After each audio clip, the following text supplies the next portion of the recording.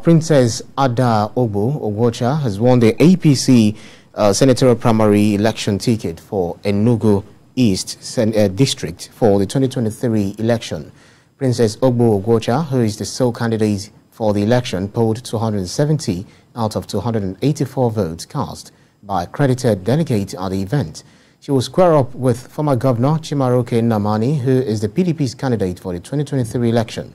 The returning officer, Abigail Igwe, described the process as peaceful and transparent.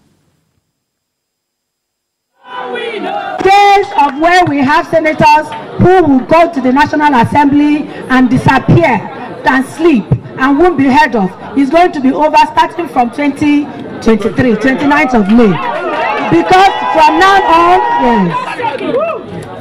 on, I promise you, great APC members, we will run this election, we will win this election, and we're going to go ahead and offer effective representation to the people of the zone. This senatorial zone, Enugu East, they really conducted themselves peacefully.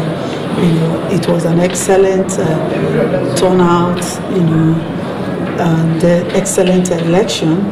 State working committee, we also went round and no petition. The election is rancor-free. It's not about APC alone.